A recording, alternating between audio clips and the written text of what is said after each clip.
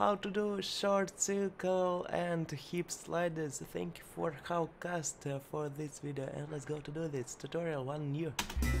Let's go. Now let's connect the shoulder circle series with the big hip circle combo.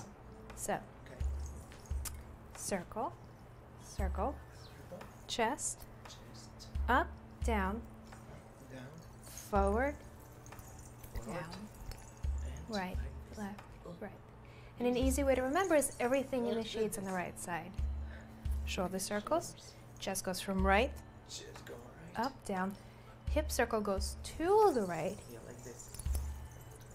and head slides right, left, right.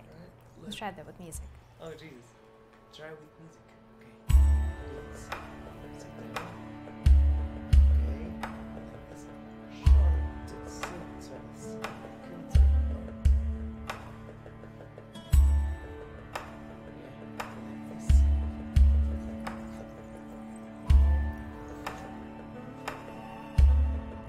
Full tempo. One more time.